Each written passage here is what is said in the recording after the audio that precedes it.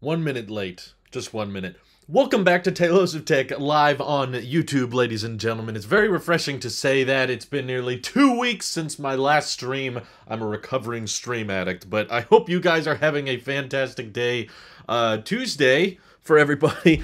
I missed you all. Seriously, I'll admit though, it was refreshing to get away from work for a while and just kind of focus on my surroundings. We spent some time at the zoo. We spent a lot of time at the beach. We spent a lot of time with family and hanging out. So it was a great anniversary trip. I appreciate everybody for saying in the comments, hope you have a good trip, and thank you for taking some time to yourself. Just basically all of the well wishes. I appreciate. You guys have been very generous and very supportive, so I'm thankful that we were able to get some time off and just enjoy each other's company. We were kind of begrudgingly coming back to work this morning of just like, okay, all right. Now, I was excited to stream again, but unfortunately my wife's job is not as fun likely as mine is. But waiting for Spider-Man trailer. Oh yeah, that's today, isn't it? Right. Okay, I'm excited for that too. So, of course, I did not stay too in touch with the news while I was away. I briefly, in between trips and in between hanging out with family and checking out stuff in the... I guess I can say now that I'm gone. I visited the San Diego area for a while, but I roughly caught a few news things, but I didn't catch everything. Probably the biggest one that I'm seeing a lot of people already bring up in the chat is that YouTube removed the dislike counter, which of course all of my devices are now reflecting. So that's obviously kind of a weird, kind of a bizarre subject to start on. But yeah, I think way too many people kept saying YouTube removed the dislike button, which I think is a bit of an oversimplification, because the button is still there and the creator can still see how many dislikes a video has. It's just that the dislike button is not public, which is a tad weird. Yeah, this is kind of to be expected from YouTube at this point. It's like there's always some kind of huge, cataclysmic, very obvious problem with the website, and there's something very, very fixable that YouTube doesn't want to fix, and then they'll go ahead and break something else while everyone is asking them to fix. It's like, okay, YouTube, you should address this problem, like the bots in the comments thing. I made that video a while back, and I was like, this is a video I feel like I should make, but it doesn't really need to come out while I'm here, so I figured it would be good for my trip. Didn't mind any of the videos you posted during your vacation. Cool. I haven't read the comments on any of them, by the way. I have not checked up on those videos. I basically made a couple videos this morning and caught up in Discord a bit, and I've been this morning trying to catch up on all the YouTube channels I watch. So I'm still getting through all of the stuff I've missed while I was away. But yeah, I was like, there's so clearly a bunch of issues with the YouTube comment program, and yet they don't want to fix that. They just want to remove the dislike counter, which, yeah, okay. You want my opinion? I agree with everybody. It doesn't make any sense. The first thought I had as soon as I saw that, I was like, okay, well, maybe it's kind of nice for YouTubers that have controversial videos and they get a lot of dislikes on those videos. So now the public doesn't see what the dislike counter is for those controversial videos. I mean, I've been in that boat myself. So I guess it's, I don't know, the dislikes are still there though. They don't, I don't know if that really changes anything. It's like they were attempting to preserve YouTuber mental health by saying, okay, you can still see how many dislikes you got. It's just not everybody else will see how many dislikes you got, which I don't understand. How is that better? I don't know. It's such a weird, like, it makes perfect sense for YouTube to do this, because to me it like they always want to fix something that isn't broken, and they always want to ignore and neglect things that clearly are broken. And the first thought I had, this was the point I was trying to get to later, was that as soon as I heard that YouTube got rid of the dislike option, I actually found out through MKBHD's video, my first thought was, someone's just going to comment on every video, dislike, and then everyone will just like that comment as an alternative to dislike button. So this doesn't even solve really the problem that the non-existent problem that YouTube is trying to solve. So I feel like my voice on this subject is not an original one. I'm sure many people have probably said the exact same things I'm saying right now. But the difference is I've gotten canceled a lot. All right. This is a guy who has been a victim. I'm using that term very, very loosely. It's probably not even a good term. I've been on the receiving end of videos that get tons and tons of dislikes. Okay, even recently, I'll have hot takes or controversial opinions that get a lot of dislikes, and I watched that like bar turn into a Sith's lightsaber with a big red bar on each of my videos. And yes, I know that can be embarrassing and that can be humiliating, but I think that's okay. You know, we need that may sound insensitive, but I think it's true. Like we need some videos to be held accountable. And yeah, sometimes there's a bit of a hype dislike train that formulates on certain videos. But I think most of the time it's justified. I've been wrong. And there's been times where I certainly have deserved a lot of the dislikes, or I just struck a chord with the wrong audience and a lot of people disagreed with me. And I've found that to be the case most of the time. People will dislike the video because they disagree with what I say. It's most of the time not like they fundamentally hate me and they dislike me as a person. They just dislike my opinion, and the video is, you know, a piece of content that is formulating my opinion. And I don't think there's anything wrong with expressing your disagreement with someone like that. So I am saying this as someone that does not usually play it safe and will typically have controversial opinions that get lots of dislikes. And I'm saying, yeah, the dislike button is fine. It can stay there. I don't think this helps anything, and I don't think it fixes anything, because you're just gonna, on controversial videos, you're just gonna have a comment at the top that says, like this comment and dislike this video. So doesn't fix anything. And yes, I completely agree with Marquez. The comment section absolutely needs a lot of attention. I've always thought it would have made more sense for the comment section to hold like memes or GIFs. If you wanted to reply with, I feel like Twitter offers that, Imgur offers that. So there's so much where, and of course the bots are a serious problem. Like the fact that I can block an account or hit hide user on this channel and it will not hide those users on the channel, or it will not stop the bot from commenting. Like it's clearly very, very broken the way it is. So I don't get it personally, but sorry, the chat's saying a lot, so I should probably catch up. They didn't remove the dislike button. They hid the amount of dislikes from the past. Yeah. Don't mind any of the videos you posted. He's back. Glad you're back safe. Yes, I'm glad I'm back safe too. Test T-Mobile home internet.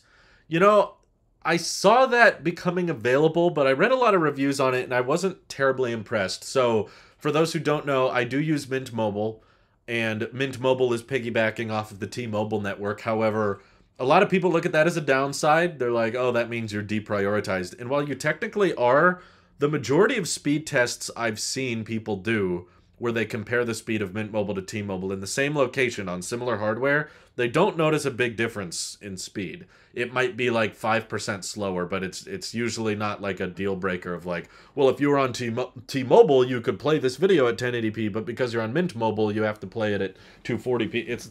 It's always like you can basically do the exact same stuff. So I know essentially, and I also did the T-Mobile test drive app with through the eSIM on my phone. So I know how good the T-Mobile signal is from my house. It's okay, but it's definitely not better than Starlink. That's for sure. Particularly with upload. And a lot of people I've been talking to have been like, first of all, the T-Mobile home internet thing you can buy is also deprioritized from traditional T-Mobile phones on the network. So if you're saying Mint Mobile is slow, then, well, the home internet thing would be just as slow. And I watched several reviews of it, and they said it was spotty and kind of unreliable. And that might improve over time, and I would maybe consider it if I was getting substantially better T-Mobile speeds at my house that was like miles better Starlink for less money, but right now that's not really the case. Also, I'm just a big fan of SpaceX. I want to support them. I want to fund Starlink anyway.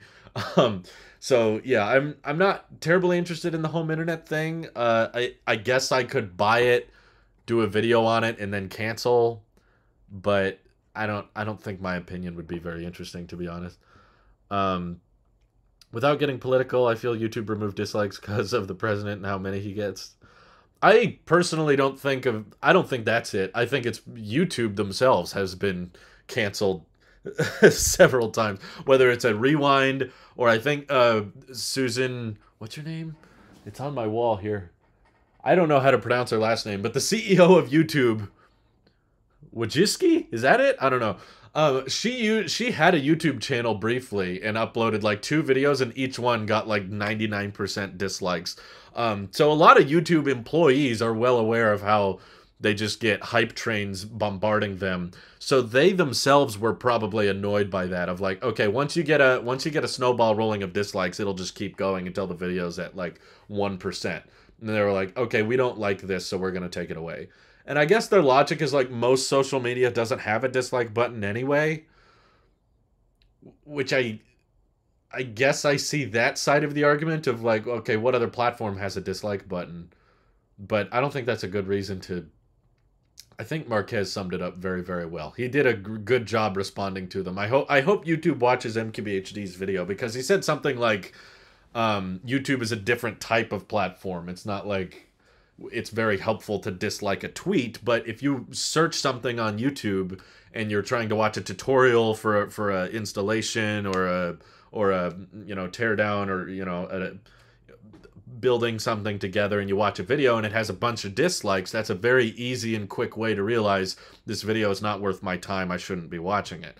So it's kind of a helpful tool for the YouTube platform that isn't super helpful on other platforms, because YouTube is kind of different from everybody else. So I think that logic makes a lot of sense. But again, if YouTube's argument is most platforms don't have the dislike button, then why keep it at all? Like, it's still there. You're just hiding the number of dislikes, which kind of makes the button useless. It's basically a button that alerts the creator that you didn't like the video, but no one else.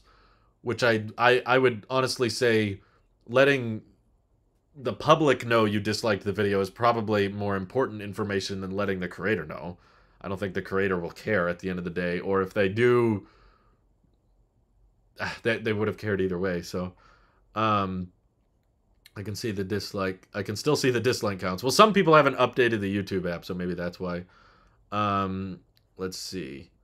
This just gives more value in posting mean and hurtful comments as opposed to a simple thumbs down. I'd much rather see a thumbs down than called names and attacks in the comments. Yeah, I agree. People are very soft nowadays, I suppose, but I mean, it's the internet. Everybody's soft on the internet to a certain point. What is Randy? Randy says I'm triggered. Drew said something nice about Google, instant dislike. See, Scott, I support your freedom of hitting the dislike button. The dislike in YouTube videos are there for an important purpose, not just for content creators, but potential viewers. Yeah, I agree. If you're offended by everything, don't use social media. Well, it's good advice, but it's not something they're likely going to listen to. I actually think we should give credit to people who don't like... we should give more credit to people who don't like social media, so don't use it. I've run into, especially on this trip where I caught up with a lot of former family, I don't know why I said former, where I caught up with family members. They're still family. I just haven't seen them in a while, so I don't know why. But there's a lot of people I know in my personal life that just are not on social media. And I say, you know what? Good for you. You know, they tell me like, no, I deleted my Facebook because I don't like what they're doing, and I don't like Zuckerberg, or I deleted Instagram because I didn't like this community and I didn't like these people on it. Hats off to those people. Every time someone tells me they're not on a social media, or they don't do that, or they don't partake in this, I'm always like, you're not missing much. You know, like, for my job, I can justify it a lot because I have a community that is interested in what I have to say, and you guys have been very nice and very friendly and very supportive and respectful. For the most part, I mean, there's probably 2% of you that have been kind of negative or hurtful, But I consider myself fairly thick-skinned, so I can tolerate that because 98% of it is really great and really insightful and informative, and people let me know what I have to learn from, and they give me new information. So I have a very unique position with social media between Twitter and Discord and YouTube. Those are the primary platforms I interact on as a content creator. But if I was not a content creator, I think it would be a very different position. I didn't even realize there used to be a 5-star review function like Amazon. Yeah, Michael, I remember those days. I was kind of like an OG. I wasn't always posting YouTube videos, but I was using YouTube in the very, very early days. Like before we even had adequate is garbage now, but before we even had internet that could play a YouTube video at our house growing up, we were still using YouTube. We would just have to load the video and then wait like hours and hours and hours for it to play because all we had was dial-up at the time. So that was kind of my first introduction to YouTube, was when we were still on dial-up, which, if you guys remember back then, it was basically impossible to watch a YouTube video in real time. You'd have to like queue up the video and then wait for several hours for like 20 or 30 seconds of it to load. Very, very slow. I still see the dislike. Yeah, I guess it's there for some people. My T-Mobile service has been terrible for the last month, and I don't understand it because it was great for 2 years. That's weird, Crazy Tech. I'm sorry. Ben Rayner says, welcome back. Thank you, Ben. Facebook has an angry button. That's the closest thing to dislike. I guess so. I don't use Facebook that much, but I feel like dislike is more appropriate, because I could understand a lot of people not being angry by a particular video, but still hitting the dislike button. We're still on dial-up when YouTube came out. High-speed internet became the norm around me in 2003. Well, I've never lived in a major populated area. I've pretty much always lived in rural communities. So I had friends and family members that had faster internet, but we lived way out in the middle of the woods. You know, we were not close to where broadband internet was. So we got adequate like streaming internet way later than most people did. But I was still interested in tech and YouTube and stuff. If you want to see society stop being offended, don't mention anyone being offended. Be a better example. Yeah, I tried not to. Honestly, I think most of the internet's pretty good. I've always lived in a more rural area. I still do. Just a different rural area now. T-Mobile is doing a massive set of tower updates, and that's affected service, so they can upgrade N41 service in most areas. It's complicated. Basically, in order to advertise crappy 5G more, they need to slow 4G down. Got it. 5G will only be faster than 4G if we slow down 4G. Big brain. Randy's just offended. I'm only on Twitter and YouTube. Facebook is just an awful site. It's probably not that bad on a technical level. It's just not where that many people I care to keep up with is there. But yes, I was still on dial-up. Let's see. They say the younger generation is soft, that they also got screwed over more financially than any other generation in the modern era. This too, I also think that the newer generations aren't necessarily soft. It's just everyone has a voice now. I think people would have probably complained or whined just as much 100 years ago. They just didn't have a platform. Oh, thank you for the for the super chat, Michael. Social media is like old daytime TV soap operas. Sorta. Just with less scripting and more politics to a certain extent. Let those of us who have worked in tower engineering work it out. It will be better at an end user level for T-Mobile soon. Right. Yeah, just let me know when it doesn't completely nuke my battery. I gotta say, after driving a lot on this past trip, like, 5G is so dumb. Honestly. I did some side-by-side comparisons. If you leave 5G auto on an iPhone and you do like a road trip where you're driving for 8 to 10 hours, it uses at least twice the battery life as LTE. So I was able to get substantially better battery life out of my 13 Pro Max just by turning 5G off in so many circumstances. And the LTE performance was still fine. You could still watch YouTube. You could still post pictures. You could still check email. You could do everything a phone on average is needed for. and the battery life was substantially longer. So once again, I feel like, okay, yeah, we got this whole argument about which 5G is faster and how much coverage there is for this type of wavelength and this type of wavelength. At the end of the day, though, even if we had millimeter wave everywhere, the modems were not ready for this. Like, it still sucks the crap out of your battery life. And it's not worth the slight speed advantage, in my opinion. I think if you gave people the option between, like, 40 megabits down on your phone with a 10-hour battery versus 80 megabits down with a 5-hour battery, 95% of people would choose LTE. Most people won't realize it because 5G is on by default, so they just think, oh, my battery's not that great. But seriously, I got so much better battery life just by turning it off. Nobody will pay more for better 4G, exactly. So that's why they're not focusing on 4G as much. But I still think that's dumb. Let's see. Back in my day was the old offended, to be honest. Yeah. What a throwback on MySpace.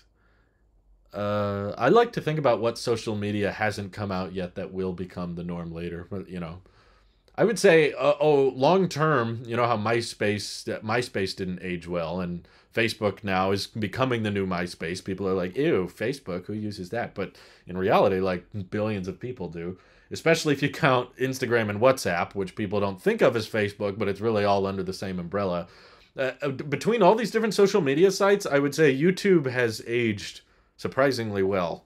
I mean, it's a site that's got a lot of problems and they make a lot of dumb decisions. But the fact that it was relevant in very, very old internet days, like people were we watched some comedy movie recently that was filmed in it came out in like 2008 or 2009. And they're referencing YouTube way back then, and it's still relevant today. Like, it still works. It's kind of impressive. Of course I'm streaming with the webcam. I always do.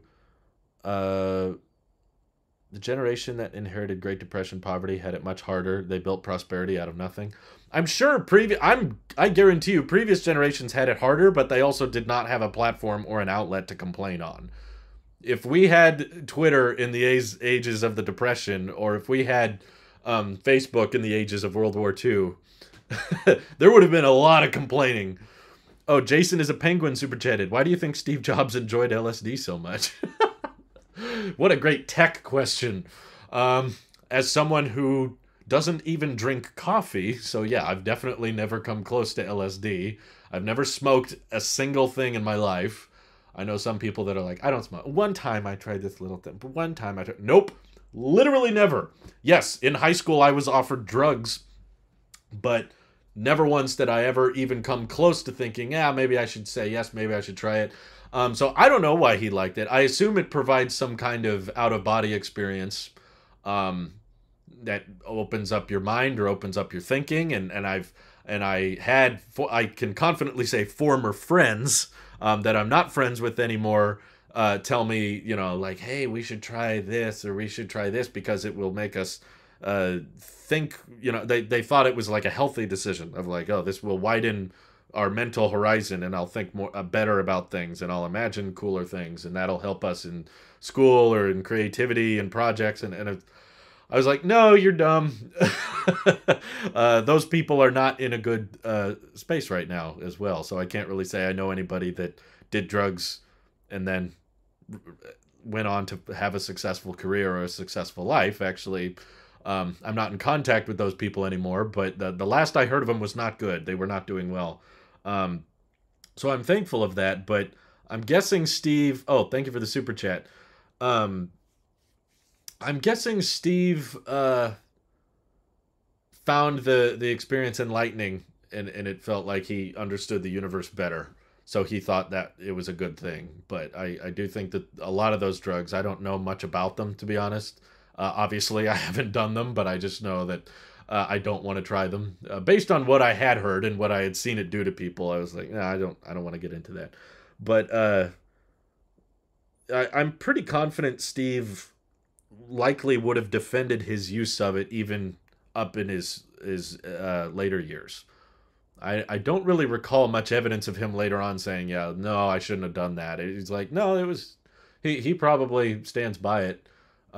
Would have standed by it today if he was here. But Yeah, I mean, Steve had kind of very different ways of looking at the world, and that resulted in a lot of great innovations in technology, but also there was a lot of issues he had with dealing with people, with his social life and his personal life. He had other problems, you know. If you guys have been watching me for a while, you know I've never thought of Steve Jobs as a perfect person. Quite far from it. In fact, I think a lot of the biggest and greatest innovators and people that are influential to our history typically are really, really good and smart on one subject, and then really, really bad in like not very good at other subjects. So it kind of like you compensate a bit with reality and practicality when you're really, really good at one thing. Um, that's a big question. It's hard to dive into, but um, Facebook was smart because they bought their replacement. Everyone I know who doesn't use Facebook has an Instagram. I know several people that don't have either, but yeah, I don't love Instagram either, to be honest. Hey, Stefan, glad you could make it. Okay, Tech Space Cowboy says 5G ultra wide is only useful for densely crowded areas. LTE fails in Chicago with full bars because too many people are on a single tower. 5G only solves that. I'm just not convinced because I know a lot of places with dense populations that were not using 5G technology that were still getting adequate internet. Like in South Korea, people were being clocked at over 300 megabits down on LTE. And this was not in rural communities. So I believe there are ways you can scale the capacity of 4G. And I'm convinced that whatever the wavelength is on 5G, I've never used ultra wide, but even on low band 5G, it eats into your battery substantially. And I think it's dumb that by turning off a feature that's turned on by default, that most people will never think to turn off, I can get substantially better battery life. Like, I think that's stupid. Um, how was your vacation? It was great. I hate Reddit. The people on there are always the worst, rudest people anywhere on the internet. My wife likes Reddit a lot. I think there's just toxic people on every platform, but maybe there's slightly more on Reddit. Would you do CBD gummies, Drew? I don't know what those are, but likely no, considering I don't even drink coffee. Because for one, I don't like the taste, but for two, I don't like how addicted people are to it. Like, I don't mean to step on anybody's toes, but I know not function throughout the day if they did not drink coffee. And I didn't like that. I didn't want to become like that. You know, there's drinks and stuff I like. You know, I enjoy um, soda way too much, and I know there's caffeine in that, but that's why we've tried to cut back best we can on soda. Um, so we don't drink soda hardly ever. We definitely don't buy soda. I think the one or two times we've had soda this year is when we're at like a party and it's given to us. We're kind of like, oh no thanks, but then they just hand out the cup. So I'm not gonna like if someone at a gathering or something opens a can of soda for me and hands it to me, I'm not gonna like pour it out in front of them. But I definitely don't incorporate a soda into my daily routine, which I also have a few friends and family that do that, where they're like, I do one a day or every meal at least I gotta have a Coke. I gotta have my Coke. I need a Pepsi. I need this. I don't do that. I don't like the idea of being kind of attached to any kind of substance, and um, I already think I have that problem with non drug related. Caffeine is a drug. I mean, it's a legal drug, but people don't think of it as a drug too much. But my vices that I admit to people is French fries, like potatoes. Basically, anything that comes in the form of a potato. I don't think it fits potato, which is usually just a salt delivery system. Sorry for the lag. Dishy McFlatface is looking. Okay, okay, I gotta catch up on this super chats here. Who was it? Jason is a penguin. That was such a great answer. I would just like to thank you for all the work and effort you put into your channel. Been watching you for years. Thank you, Jason. That was nice of you. CBD is not psychoactive. Okay, so we're gonna talk about drugs now. Everybody, get you get ready for Tailosive addicts. Randy says I'm addicted to stock, so I guess I'm addicted to gambling. If you're buying and holding, I wouldn't call it gambling. I would call that investing. If you're the type of person that buys and sells stocks within a few months of each other, then I would call that more gambling, because that's very much like trying to predict short-term prices of stock, which I do think is very, very unpredictable. And I've seen the market having not being super invested. I haven't been investing for very long, but just in the short term I've been in it, I've seen the market react in very bizarre and curious ways. Where it's like a company will do great and the stock will tank, and a company will do nothing and the stock will soar. Trying to act like you know what's going to happen in the short term with a stock like that is gambling. But just buying a stock and holding on to it for over a year, I wouldn't consider that a gamble. That's just like you're investing in the company. You're addicted to investing. Well, that's a good thing. It's kind of like there's good things I wouldn't really consider addictions. You know, it's like saying you're addicted to breathing. I have Visible and I use an iPhone 11 Pro Max. It works really well, and I live in a small city in Pennsylvania. That's good. Steve died because he used weird alternative cancer treatment until it was too late. That's true. I've always said in the past that the reason Steve Jobs is not here with us today is because he thought he had a better way of doing things. And he was not always right. A lot of the time he was, but not always. He was very smart in several subjects. Steve did LSD, and you know what happened? He died. Drugs. I don't think he died because of LSD, but it was a type of what was it? It was a type of cancer. I'm trying to remember if it was it was that's what it was, pancreatic cancer, which the doctors, when they looked into him, said it was very treatable. It was not a typical lethal type of cancer, but he thought he could cure it in his own way. After using the MacBook for a few weeks, did you find anything that you don't like? Oh, it's kind of kind of a hard question. Yeah, I mean, the SD card slot is nice to have, but I was importing footage on it this morning and it's a little slow.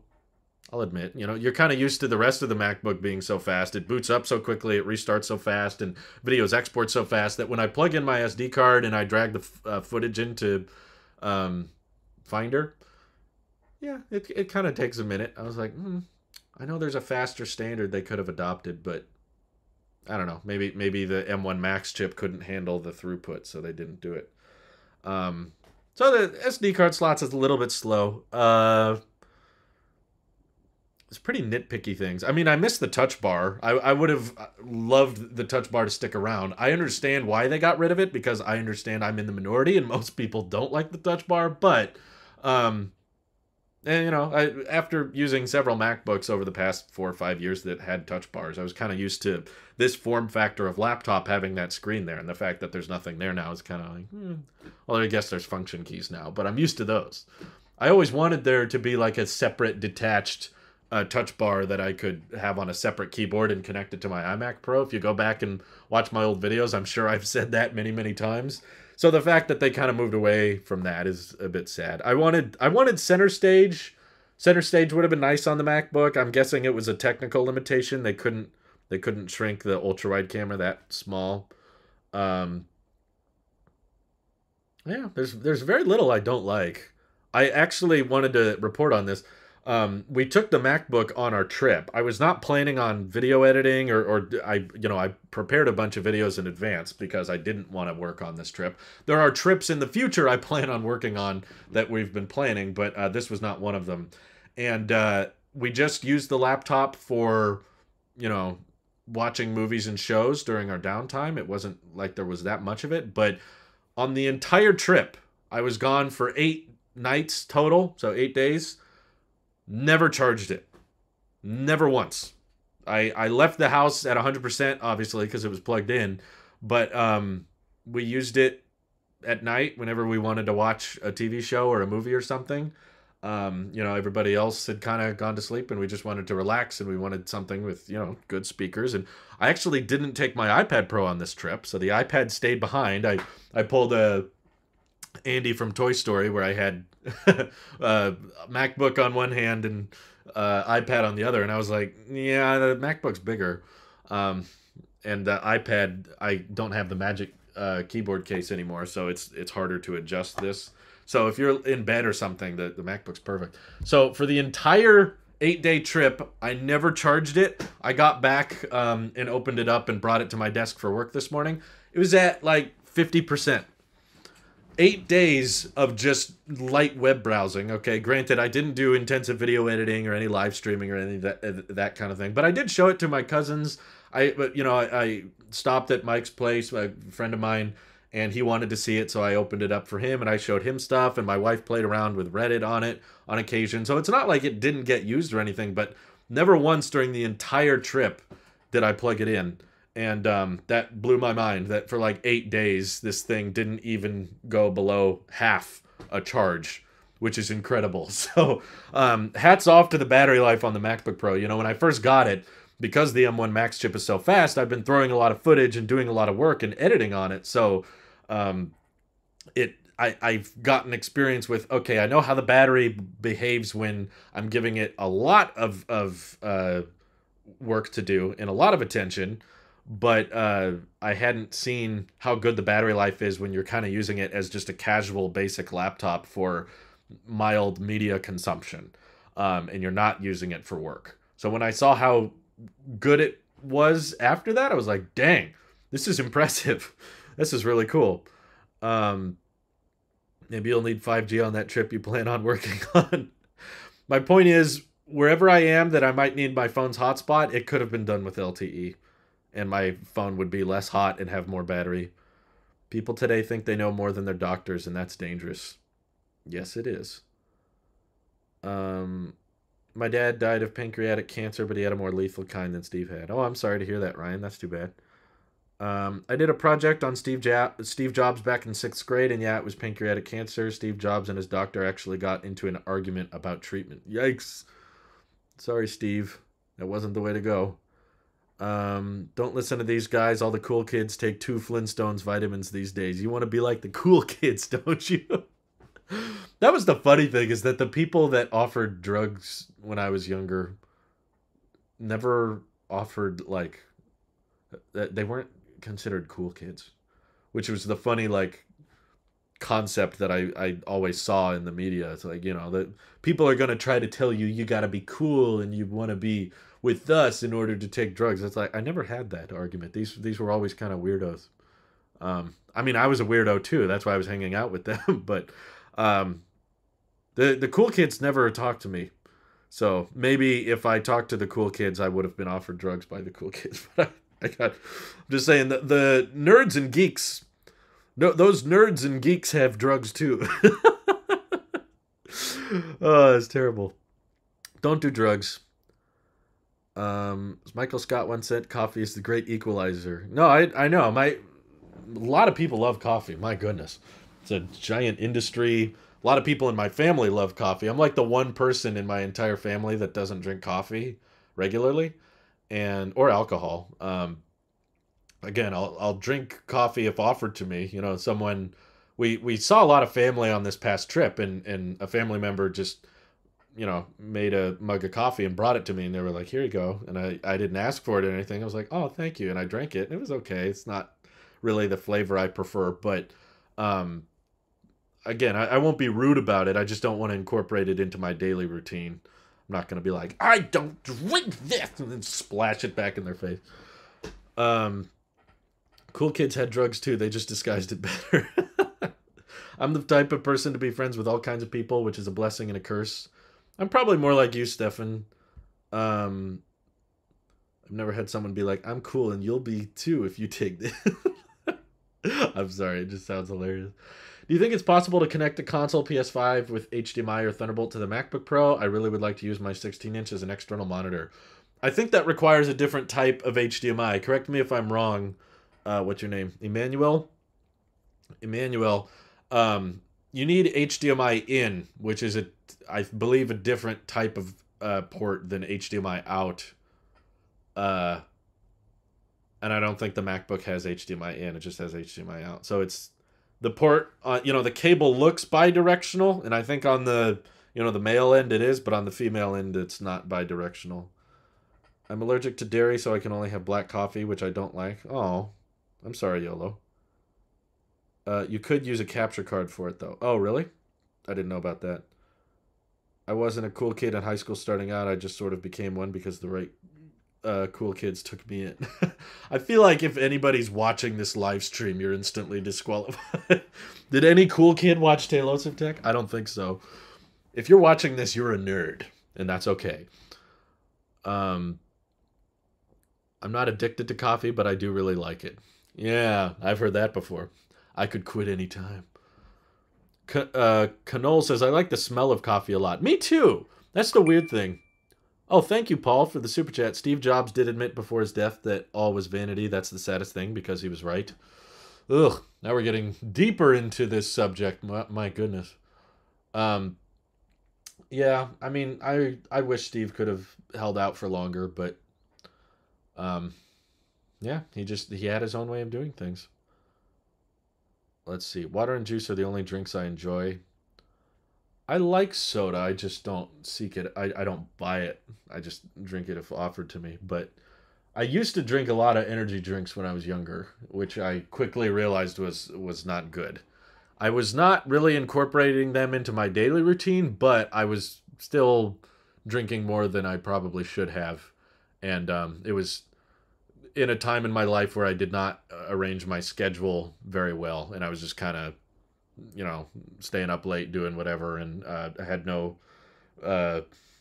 sleep health and not much mental health, and when I was tired and I wanted to work, I would just drink a Red Bull or a Monster, and I would get shaky, and I was like, okay, this is not good. So I haven't had any energy drinks for 3 years now. I think over 3 years, actually.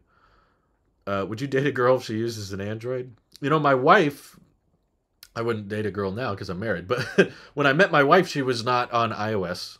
She is now, but I think that's an outcome of me being an Apple sheep.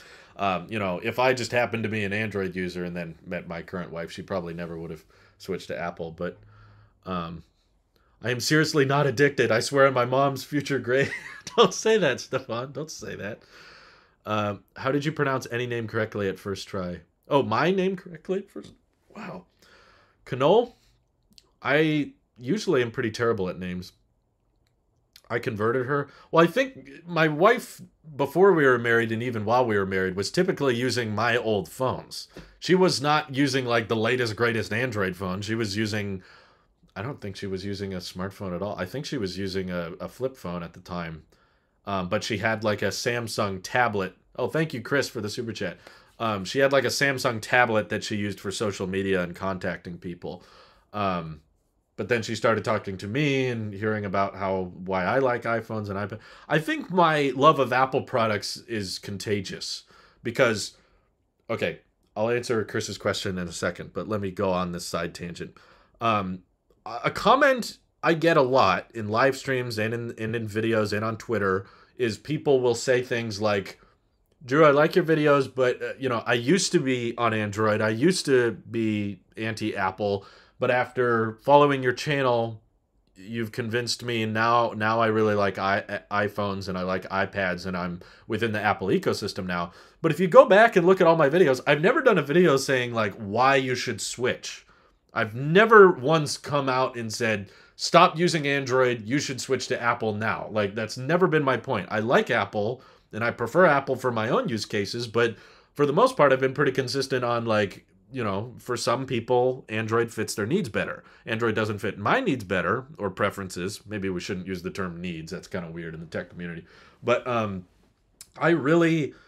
I just really loved the ecosystem that I could get with Apple, and I was like, I can't find this ecosystem elsewhere. And because of my line of work and what I appreciate and enjoy in my products, I didn't want to switch to anything else because I couldn't find anything better outside of the walled garden. I was like, yeah, this is a walled garden, but everything outside of it is a desolate, dry wasteland. So yeah, I'm going to hang out in the walled garden. And I keep getting these comments of people that are like, I've switched, I've moved over. And I think it's just because they see my happiness or they see how much I enjoy my Apple products, and they just think, well, I want to enjoy my products too. And I guess I never really had that reaction with my PC or with my Android tablet or with my Android phone. So I want to be as happy with my products as Drew is with his. And I want to have a bit of an ecosystem going because Drew seems to like that, so maybe I'll like it too. So I think a similar thing probably happened with my wife. We weren't, I don't even think we were dating at the time, but she bought like an iPhone 4, not when it was new. It was pretty old at the time. But she was like, I wanted to get an iPhone, and once I started hanging out with her and showing her my MacBook, she was like, I want to get a MacBook too. And then later she was like, I want an iPad. So it just kind of, I think it's contagious, that people will just see how happy you are with your products and then want to get their own version of that. Um, I love my coffee as long as it's full of Snickers or mint or candy cane creamer. There you go. So Chris Norton says, what drink do you like? So I like a lot of drinks. For the record, uh, I haven't had an energy drink in over 3 years, but I did really. Oh, Jeremy B just became a YouTube member. Thank you very much. That was nice of you. Jeez. Okay, we got a member. Thank you, Jeremy. Anyway, I loved the taste of energy drinks, and to this day, I still do. I haven't had one for a long time, but I did not quit energy drinks because I thought they tasted bad. Like, oh my God, they tasted delicious. I don't miss them because I don't think they were good for my health, but they did taste really, really good. I also love most kinds of juice. I love orange juice. I love lemonade. I love cranberry juice, especially. Um, I also like, I don't buy juice though. Again, it's one of those things that like if it's around at an event or at a party, I was at the Rivian event recently and there was some lemonade there. I had lemonade. But for the most part, we don't buy any juice. Like there's no juice in my fridge right now. There's no soda. We don't buy soda. It's just one of those things that's like if it's handed to me, I'll drink it, but I just don't seek it out basically. And I know I never got into coffee. I've been told by so many people in my life that I will eventually like coffee, but I've tried it many times and I've never liked the flavor. I love the smell. I wish it tasted the way it smelled, but it never does to me. I do like hot cocoa. That's probably something I'm guilty of. There's a lot of sugar in that, but it's the kind we get doesn't have any caffeine in it. But especially when it's colder out, we do have milk. I like milk. So we'll make hot cocoa as a dessert, as like a sweet drink.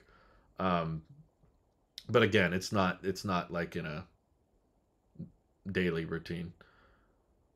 Everything else is a desolate, dark wasteland. Best way to describe Android.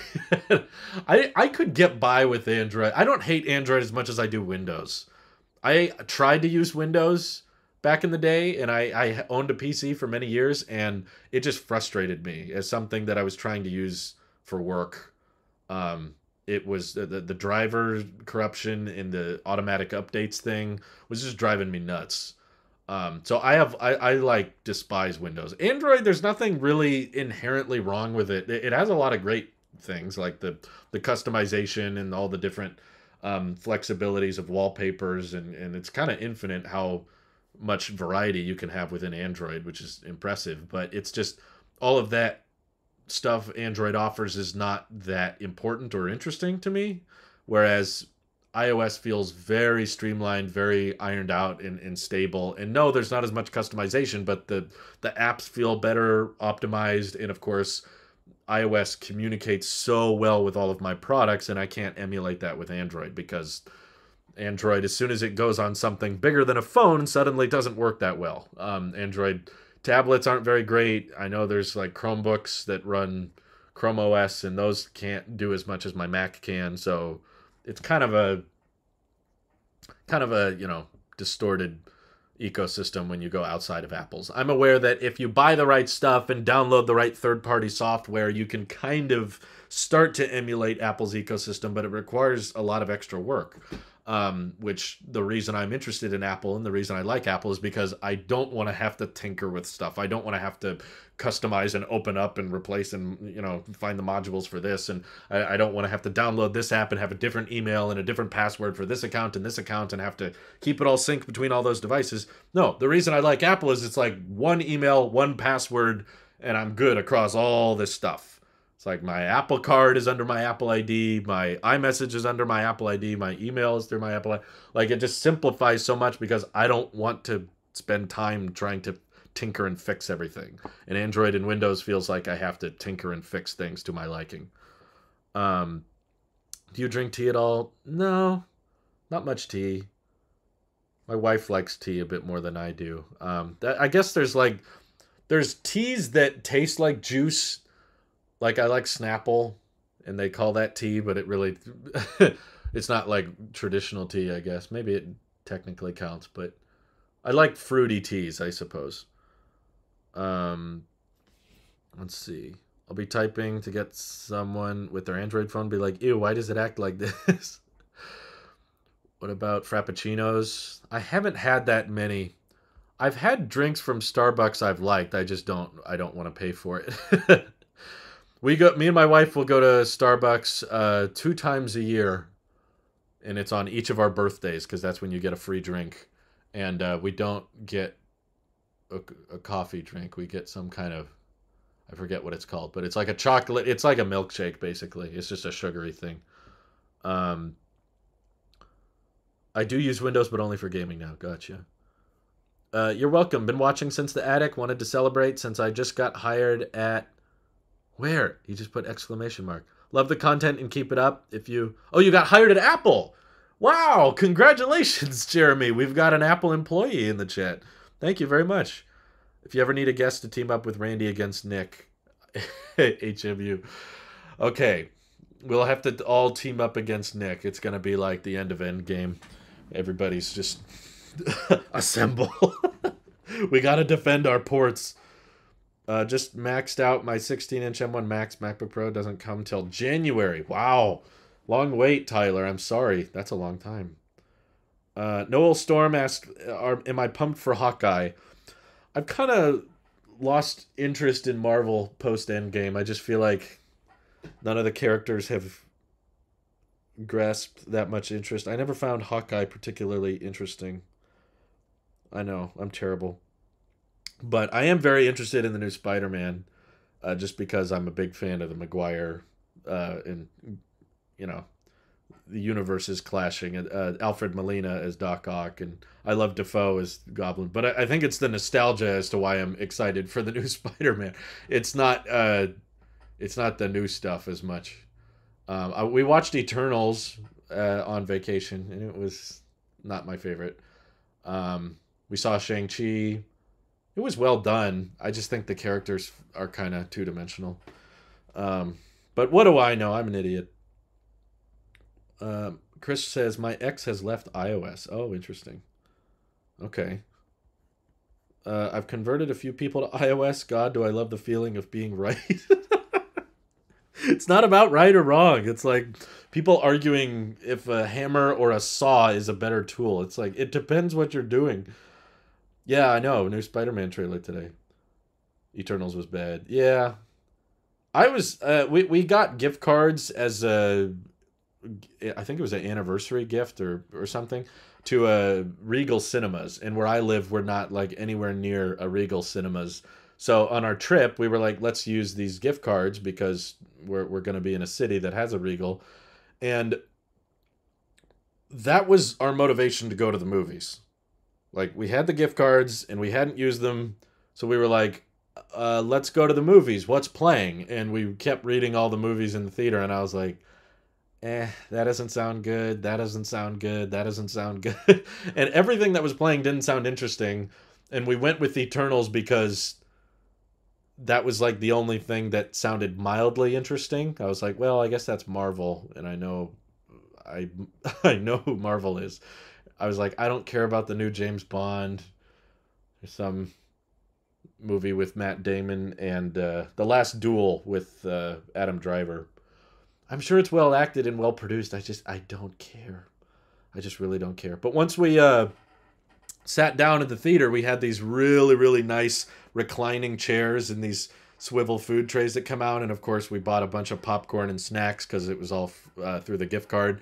And I could have watched anything. I was so comfortable. That theater was so nice. It was so relaxing. And we went on like a Monday morning. So there was like no one there. There was like a couple people in there, but we basically had the whole theater to ourselves. So I was like, I could watch any movie. I don't care what it is, as long as we got a big bowl of popcorn and nice reclining seats. I was like, this is cool. I would not pay for it, but it was nice. So the movie played. My wife fell asleep. She liked it for the parts she was awake. She thought it was good, but I don't know. I don't think super powerful characters are too powerful. They have seemingly no limits on what they can do, and it makes the movies very predictable and not that interesting. Um, heard someone sneeze behind me, and I was like, "Oh my god, I hate in-person movies." I was annoyed that there was no subtitles.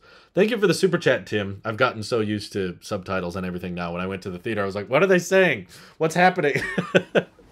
Do you ever actually use Sidecar with iPad and Mac? I have in the past, but it's been kind of buggy, and I don't know. I feel kind of weird about having my iPad plugged in at 100% at all times. Um, Also, I've had less reason to use Sidecar because I have my MacBook Pro here, but I still have the iMac Pro. Haven't sold it yet. Trying to find a good buyer for it. And the iMac Pro has just kind of become my default, like, YouTube machine.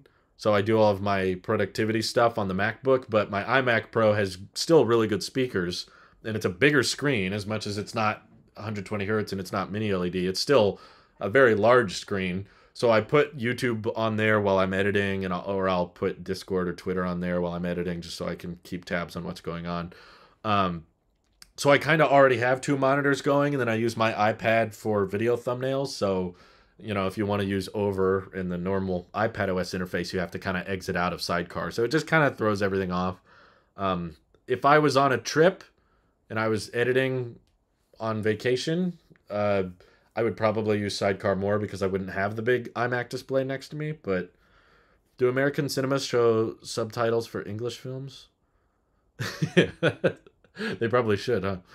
That's a good question. As a blind person, the movie theater annoys me because of audio descriptions. Ooh. Yeah, I guess that would get annoying. Book of Boba looks awesome, though. Well, that's Disney Plus, right? I don't really care anymore what people use. I haven't seen Prosser's video, sorry. Double chocolate chip frap. Oh, that sounds good. To me, it's like the less coffee you can get in the drink, the better. When I when I'll drink some like cappuccino or frappuccino or whatever it is, I'll take a sip. Someone will get it and ask if I want to try it, and I'll try it, and I'll be like, yeah, I can almost not taste the coffee. If there was absolutely no coffee in this, it would be perfect. Okay, do you feel all of Apple's software has been really buggy lately? I'm having software issues on all my Apple products, and most of it is relatively new. I feel like it's always perpetually that way. I mean, people typically don't remember buggy software as well. They remember it here and now, but long term they don't remember it because I can recall people having software bugs pretty much with every generation. I have not had that many, to be honest. Um, I guess I had a small bug today where I was trying to airdrop files to my MacBook and it wasn't working, so I just restarted it and it started working. But it's a minor thing. It restarts so quickly, it's hard to get annoyed. There's no coffee in that one. Oh, good. People are saying iOS 15 is glitchy. Mine's been pretty good. I can't recall having many issues. The last version of iPad OS I had was pretty bad, but I just updated to 15.1 and it's working fine so far. How's the watch holding up? Great, Rick. Thank you for asking. I love the Series 7. I realized recently I haven't reviewed it yet, but I think I'm going to try to do something special for the Series 7 review. A little bit different than what I normally do, so it's coming. I haven't forgotten about the Series 7 review, but there will be one. Get a strawberry and cream frappuccino with pumps of toasted white mocha in it also, and it's amazing. Mocha sounds like coffee. I don't want coffee, Jeremy. Also, I don't go to Starbucks. I don't like order things. Maybe I'll remember that for my birthday next year. iOS 15.2 beta is not great on battery use, specifically in Apple Music. Well, I feel like it's kind of dumb to complain when you're on a beta when there's bugs. That is the purpose of the beta, to find bugs before it goes out to the public. Although, to be fair, in the past I've had betas that were more stable than the public release, but I'm just saying that's not what I'm experiencing right now. Currently, the public release has been fine. I haven't had any major issues, maybe minor things here and there. But if you're on beta, then you're kind of asking for it. 15.1 is amazing, but I have the 12.9-inch mini LED iPad Pro, so that's probably why. I'm on the 2018 Pro, and I haven't had any issues yet. Still use your HomePod biggies? I've never heard them referred to that as before. That is amazing. I want this name to become a common thing. Do I still use my HomePod biggies? People are reselling them for $600, $700 nowadays. What? That's not true. No, they're not. No. To be honest, I haven't used it much. I'm looking at it right now. It's off. It's sitting at my desk, but I don't have Apple Music, so I'd have to AirPlay stuff to it. And normally, when I'm editing, I can't have music playing because I got to focus on the content, and that's all coming from the onboard speakers, which still sound really good. That doesn't sound right, though. I don't believe anyone's paying $600 or $700 for HomePods. If so, I'm going to be very frustrated that I sold two of my Space Gray HomePods to my buddy Mike for much less than I paid for them. HomePod Biggies. Oh, that's such a great name. Do you ever... Did you ever have a go-to case? I know you don't rock one anymore, but I'm just curious. No, not really. I mean, typically I would buy Apple cases. The silicone ones, they always feel good and decent on their first day, but they age horribly. Everyone I know who bought an Apple silicone case, after owning them for like a year, it's all scratched and wear and it's falling apart. So then I was like, okay, I'll get the leather case, but the leather case scratches and wears over time too. So my go-to has been just to not get a case, which has worked out pretty fine with the ceramic shield and everything. I haven't really noticed the more damage or more scratches on my phone not having a case. Also, in the past, I was buying new phones every year, so I would always buy a case for the phone, and then a year later, the case was useless because I would typically sell the old phone. So I'm still paying for that now. I have a bunch of cases in my closet for phones I don't have. Literally, no one in this household can use those cases. They don't fit my wife's phone. They don't fit my current phone. I try to find family members that have them, but it's hard because they already have a case and they don't really want more. So I think we are gonna sell a bunch of them. Just get a deep brand case. I just don't like most cases. I haven't found a case I liked. I cracked my phone screen and that gave me religion about cases. Well, maybe that's what I'm waiting for. I haven't cracked a phone screen ever in all my years of phone ownership, so I've never had the desire for a case. I ordered a blue HomePod Mini, and I'm so excited to see it. I did check out the blue HomePod Mini. My friend Mike bought one and was using it when we visited his place. It's pretty good. It sounds great, as always. I mean, I had heard the HomePod Mini before, but I was playing around with it, and upside down it sounds better, which I find funny. I don't know if Randy can attest to that. I don't know. He might have said something about it at one point. But when I flipped the HomePod Mini upside down, the sound quality felt more clear, which was kind of funny. But I was kind of disappointed that on the blue HomePod, the glass at the top is still white. I was hoping they would kind of change the color of the glass to match whatever the fabric of the HomePod was. Sebastian says, still waiting on Universal Control. I'm really scared they're just going to air power it. Universal Control was by far like the most exciting feature of macOS Monterey that I really, really wanted to try. And that's the one thing they haven't done yet. So I have Monterey, but I haven't really utilized much of the new features. Apple should make a HomePod Pro Max. Yeah, because the normal HomePod sold so well, right? HomePod Mega. Let's see. He's saying StockX, eBay as well. Really? I still have my HomePod Mini from last year. It's my literal alarm clock, music player, and Find Me thing. Well, that's good. Yeah, the HomePod Mini seems great. I just don't have a use for one.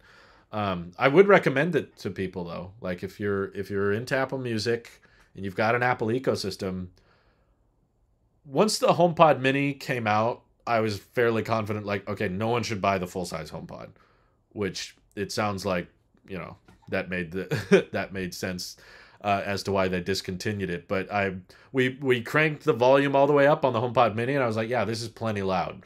Like the original HomePod, the one I'm staring at off camera here, is stupidly loud. Like the number of use cases of people actually listening to music that loudly is so low, and the price was so high. Like I understand why it flopped. It makes perfect sense, and I think Apple has figured out that, like, okay, this $100 price point is more reasonable. You don't need a super overpowering speaker with Siri built in order to make it worth people's while. Like, as long as the sound quality is decent, as long as it's good enough, people will justify it. So I think the market has kind of spoken that the smart speaker as a product is a $100 or less type device. The devices that are over $100 are not worth it to the vast majority of people. I miss the touch bar. Yeah, I do too. You're tight with your money for sure. I think there can be a difference between being tight and just being smart. You know, it's like, I wouldn't say someone that blows all of their money is just, you know, not tight. It's like, yeah, you can be stupid. There's a lot of dumb ways to spend money, that's for sure. Capitalism makes sure of that. Most of the new Monterey features are Apple Silicon only. Focus features is all I've noticed on my Intel MacBook Pro. I don't use the focus thing. A lot of people seem to like that, but I think I've just naturally filtered my notifications the way I like them, to the point that I just need Do Not Disturb and, you know, normal mode. Not much in between. The OG HomePod sounds so good, but so does the HomePod Mini. And I think most people realize that for smart speakers, something you put in your bedroom or something you put in the living room or the kitchen, you don't need it to blare music insanely loud. And the HomePod Mini does get plenty loud. So as long as the sound quality is decent at a mild volume, which is where most people are playing this music, it's totally worth the money. Like, sound quality of the HomePod Mini probably is equal to the original HomePod when you're below 60% volume, which is like 98% of the time for most people. So yeah, the original HomePod sounds good, but the people that would appreciate a loudspeaker like that at high volume regularly are not going to buy a HomePod. They're going to buy something that they can plug into directly. They got a decent amount of bass in the Mini. It's selling well for a reason. I hate how you have to long press on iMessage now to reply instead of just swiping over. Oh, okay. I guess that was spam. I'm thinking of getting the iPhone 13 mini. Do you like it? I've never tried the 13 mini, but I think you'll enjoy it. Yeah. I think it's a good deal. Just make sure that you need the features the 13 mini offers over the 12 mini, because if you're just looking for a small, newish iPhone, 12 mini might save you $100 and get the job done. HomePod Mini makes sense for the masses. Nobody needs loud sound. Well, yeah, less people need loud sound. Very few people. Basically, no one has found a way to successfully make a expensive smart speaker. All smart speakers that are north of $100 do not sell well. I use focus mode and shortcuts to open movie, gaming, home screens on my iPad. Okay. Hope that works for you. I just use them the same way regardless. You need larger speaker. I don't think everybody needs larger speaker. I would love to sell this one, but I don't want to give it away for too less. It does sound good though. Yes, the original HomePod that nailed audio quality, but it did not nail price point, which is fairly important with a smart speaker because it's not something a lot of people are convinced they need. So if you want to convince people that they should buy a smart speaker, you got to get the price a lot lower for people to start justifying it. Yeah, Samsung never even got the Galaxy speaker, the Bixby speaker out. Never happened.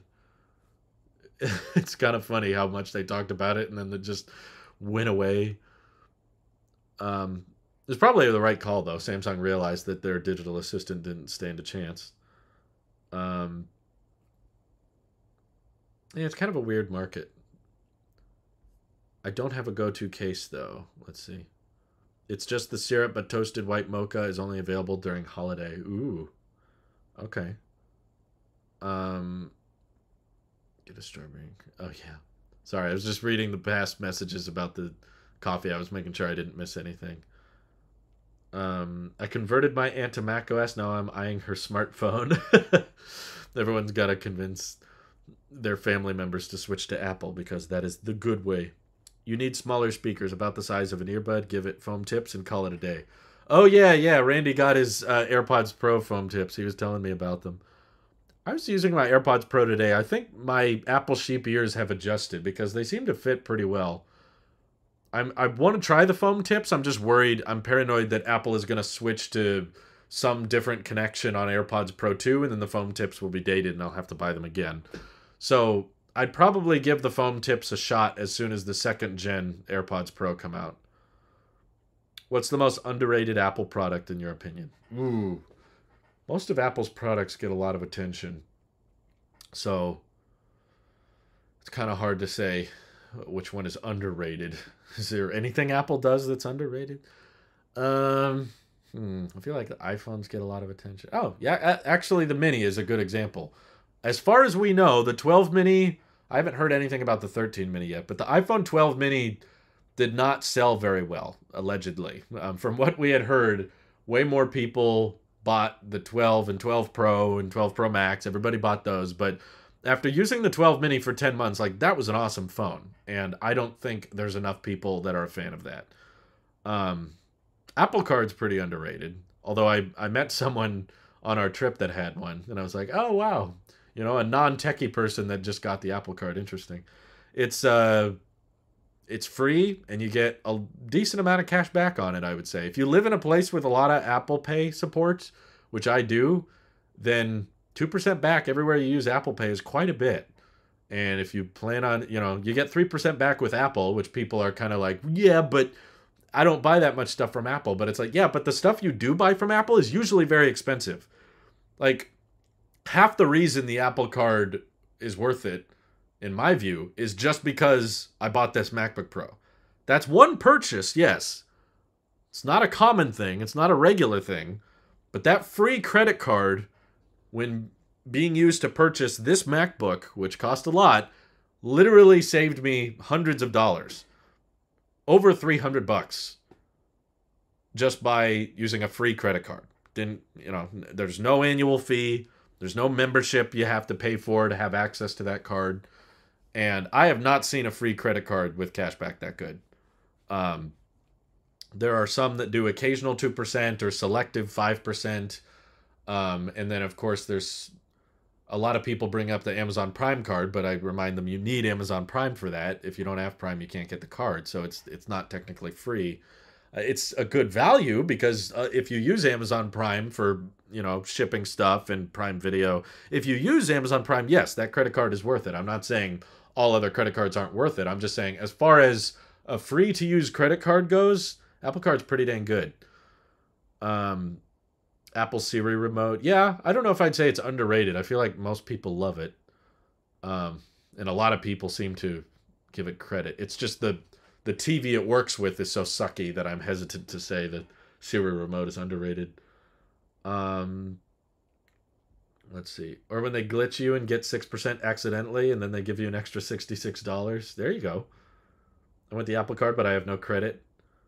Whoever your current bank is will probably offer a credit card of some kind that is free and you can use it to build credit.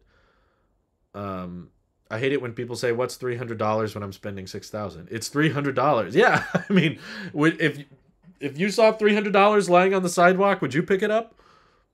How long does that take you to pick up and, like, okay, in the world of no cash, maybe you find, well, I mean, $300, that's something you call the police over, right?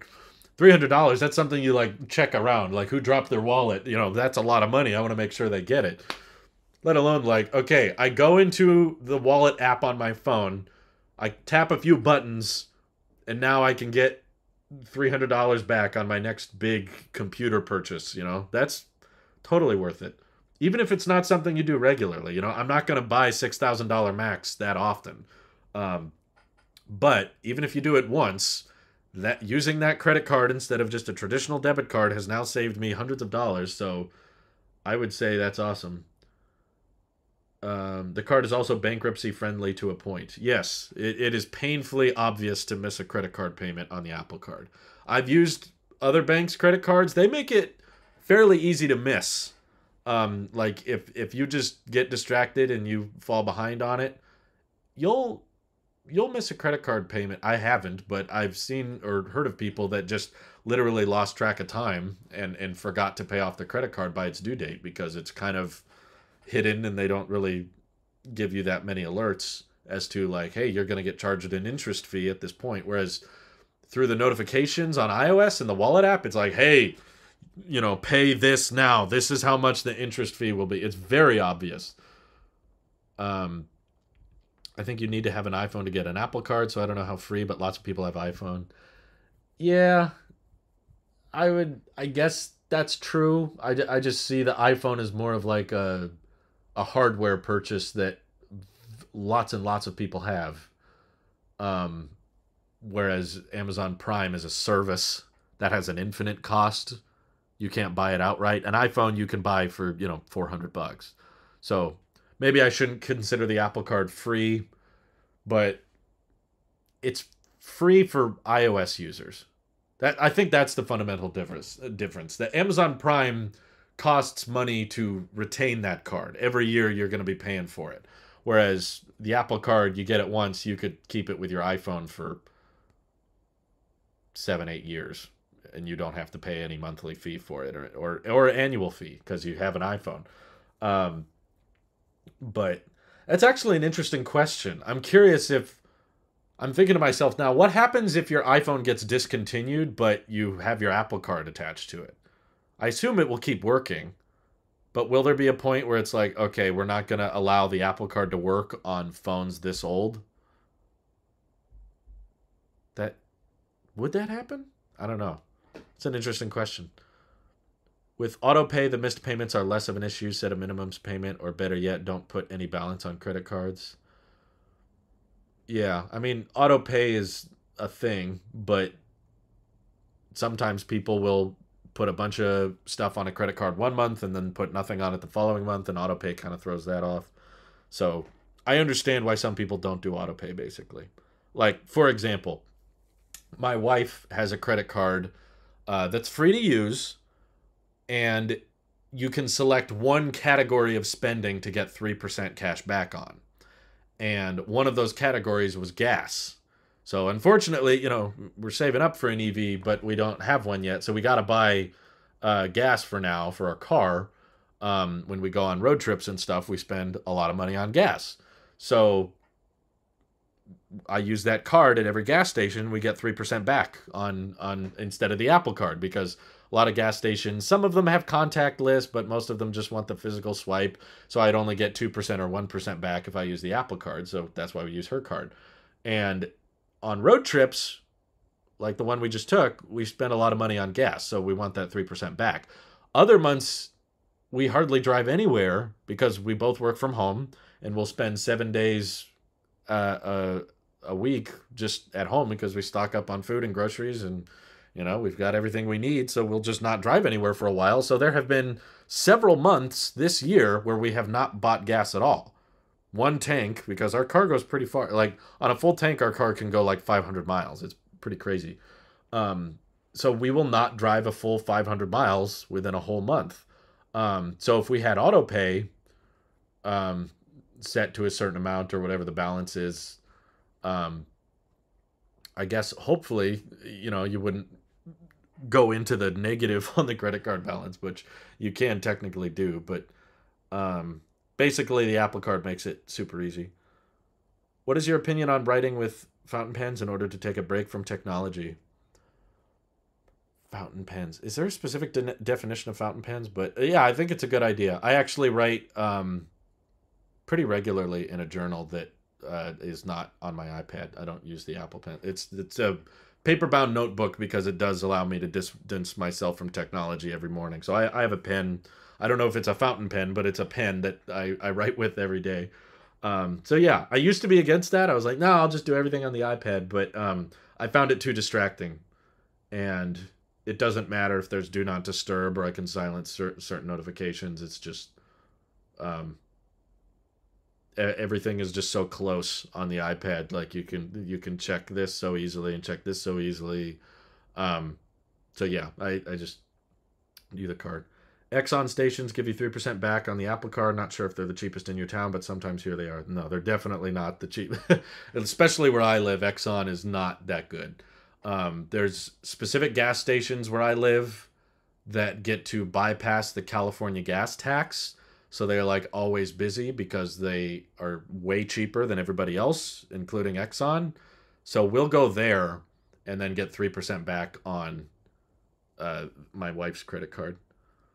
I think Apple Card should do a higher tier card with travel benefits, concierge services. That would be great. I did a video on this like 2 years ago, but yeah, I totally agree. I think that there's a lot of high spenders in the Apple community, and Apple could probably make a ton of money just by offering a higher tiered Apple Card with better benefits, but it has a monthly or annual service. Like maybe you need Apple One. You need to have Apple One Premier in order to get this Apple Card, but it'll have better cash back and that kind of stuff. Costco gas is the best gas. Costco usually has lower prices, but the local the local stations we go to are even cheaper than Costco. So we don't go to Costco. They are ink channel flow, not ballpoint. Takes no pressure to write. Very cool that you write on real paper. Pilot Metropolitan is a good starter pen if you do write on paper. I'm sure it is, and I trust your judgment. I just have never had a desire to spend money on a pen. We just kind of have leftover pens. Isn't that weird? I don't remember buying these pens, but we just have pens around the house, and I'll just use those until they go out. No gas is the best gas. Yeah, exactly. We go to Fred Meyer's, and they have a cashback deal. I don't want to say exactly where I'm getting my gas because I don't want people trying to pinpoint where I am, but basically we get gas cheaper than Costco. Yes, I'll watch the Spider-Man trailer. I got to watch Amazing Spider-Man 2 soon. We're going to review it on Tailosive Movie Reviews, so stay tuned for that. Yeah, Apple Card Pro would be awesome. I agree. I think especially if there's lots of people that buy the new iPhone every year, providing some kind of pre-order prioritization for Apple Card Pro, or Randy had some good ideas too. I think they were saying like 6% back on all Apple purchases, and it was going to be like 2% back on everything you use with the card instead of 1%, and or it might have been higher than that. I don't know. But 9 to 5 Mac had a similar proposition. Thank you, Andrew, for the super chat. Do you think the Apple upgrade program is worth it? Worth is a tricky question because I don't know your financial situation. I don't know how much you make a year. I don't know your disposable income. I would personally not recommend it to most people just because I think iPhones are going to get smaller and smaller upgrades at this point. And I don't like having most things as a monthly membership. If I can pay for something outright, I would rather do that because it simplifies my expenses. Whereas the upgrade program is trying to get you into this mindset of the iPhone, having the latest iPhone is a monthly cost. Don't think of it in, big expenses. Think of it as, it's only $1 a day, $2 a day. Thank you, DJ. There's this, but new MacBook unbox time for me. Congratulations. That's awesome. I hope you like it, DJ. 24 months? Is he the first person to hit 24? Congratulations. That's awesome. But yeah, basically, if you're the type of person that thinks you will appreciate and utilize all of the tiny iPhone upgrades each year, like I've been buying the new iPhone every year, mostly for my channel, but also because I care about a lot of the new features. But I'm putting my foot down now in saying I'm actually planning on holding on to my 13 Pro Max for more than a year. Because essentially the longer you hold on to an iPhone before you upgrade it, the more money you save. So it's not a lot of money. I did a whole video breaking that down. Like how much does it cost to own the latest iPhone each year? And it's not as much as people think. If you're able to offset the cost by selling your old iPhone for a decent amount and using that money towards your new iPhone, you'll spend less than the upgrade program where you're just like constantly spending a monthly fee and then trading in the old one, and it's just this clean, simple cycle. I guess I would recommend it to people that don't want to deal with selling their old iPhone and they definitely want the new iPhone every year. That's what you got to ask yourself. Like, if I absolutely for the next 5 years I see myself buying the new iPhone, and I don't want to have to find a seller, and I don't want to have to go through the whole trade-in process. I guess upgrade program, you still have to do that. So I guess there is a demographic for it. I don't think it's worth it for me. I would rather hold on to my 13 Pro Max for a few years and see how it ages. Um, just because I feel like the iPhone for use cases that I care about has peaked. Like once I got 120 hertz, I was basically done.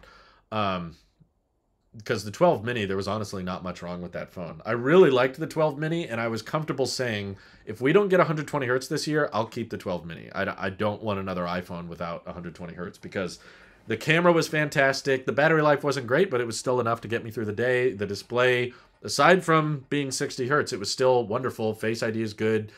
I was like, there's really nothing wrong with this phone. So it already this year felt kind of silly for me to buy a new one because the 12 mini was still, I loved it and I loved using it. I just really notice and appreciate that high refresh rate. That's something I pick up on every time I went from my iPad to my phone. I noticed the difference. And now that I have 120 on my laptop too, I really, really appreciate that high refresh rate. And every time I look at an iPhone now, like my wife's or my friends that aren't 120, I do notice it. I pick up on it instantly. I'm like, it's not 120. Yeah, I sold my 12 mini. It's gone. I don't have it. But as soon as I got the 13 Pro Max, I was like, okay, now this has even better camera than the 12 mini, which I already thought was plenty. It has a smaller notch, which I didn't even find the notch too intrusive, and I still love Face ID to the point that cinematic mode blew my expectations out of the water. That was really, really good, and I do plan on, I didn't have time today, but I want to do a deep dive on iPhone video and kind of compare all the different formats. But the camera's incredible. There's things I would like change, but I'm not willing to upgrade for them. Like, I can't think of anything the iPhone 14 can do that would make me want to buy it. There's things I think they should do. Like, I would love USB-C. I would love if there was, no camera bump or no notch or those kinds of things, but I'm not going to hold my breath for it. And I'm not going to pay money for those features. I just think they should do it. I did sell my 12 mini. So I hope that answers your question, Andrew. I mean, it depends on the type of person you are. But yeah, anytime someone asks, is this worth it? It's almost always going to be, it depends on blank. I can never just do a blanket statement. Unless it's AirPods Max. No. I'm going to get a bunch of hate for that. Click the dislike and you can't see. Try to cancel me. Good luck. No one will know how many dislikes this video has. What about your iPad Pro? Are you going to sell it?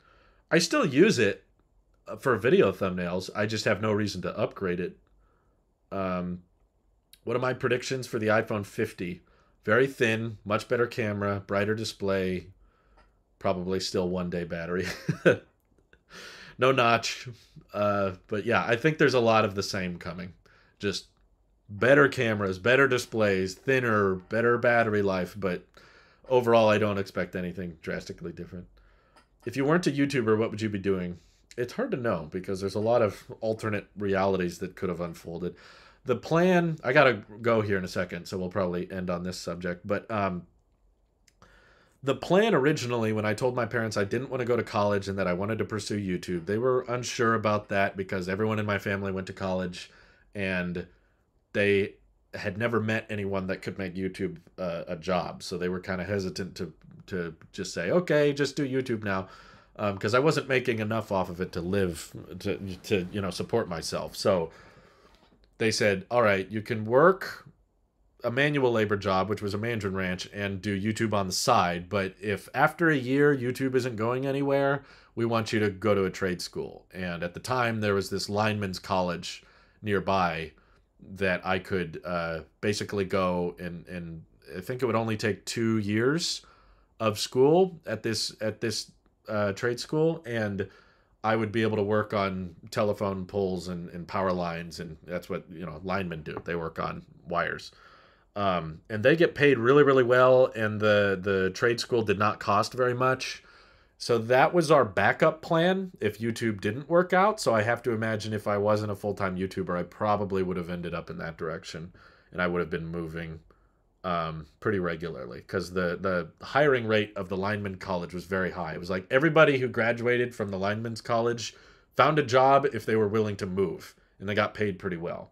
I don't know how well, but yeah. I have to imagine if YouTube didn't work out, I'd probably be doing something like that. Has the whole dislike button topic been discussed already? What's your bottom line? Yeah, the bottom line is it's stupid. It was a bad idea, and it doesn't fix any problem because people will just comment, this is the dislike button, and everyone will just hit the like on that. Also, content creators can still see the percentage, so I don't understand how that helps their mental health at all. And it makes perfect sense because this is classic YouTube. They always ignore what needs work and try to fix something that isn't broken. And I don't think there was anything broken with the like to dislike ratio. I think it was fine the way it was.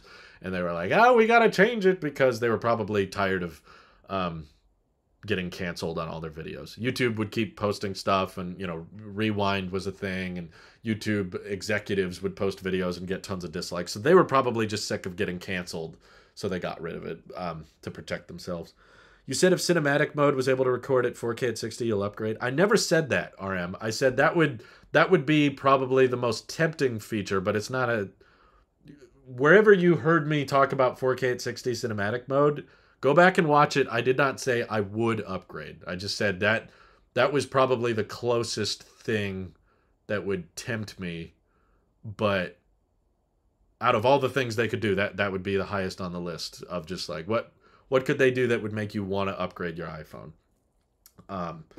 But it's not a guarantee. In fact, on a later podcast, I clarified that if I'm using an iPhone, it's not going to look... If I'm recording a video with my iPhone, it's not going to look as good as my Blackmagic anyway.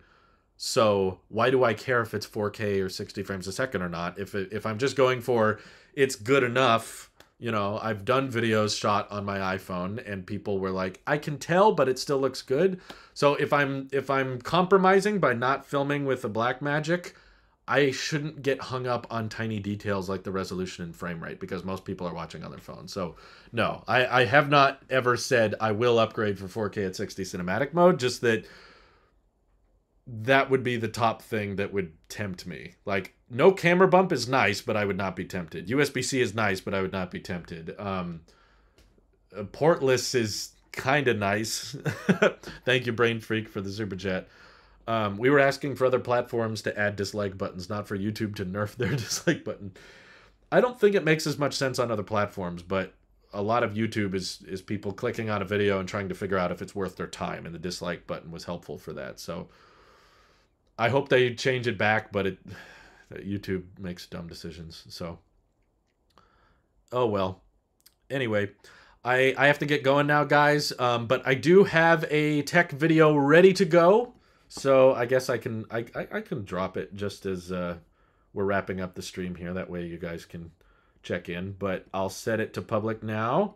And it's a bit of a refreshing one. We're not talking about Apple today. We're actually talking about Starlink, which has done great today. Very few frame drops. We're at 0.6% after over 90 minutes of streaming, which is pretty good. And I'm at the higher bit rate today.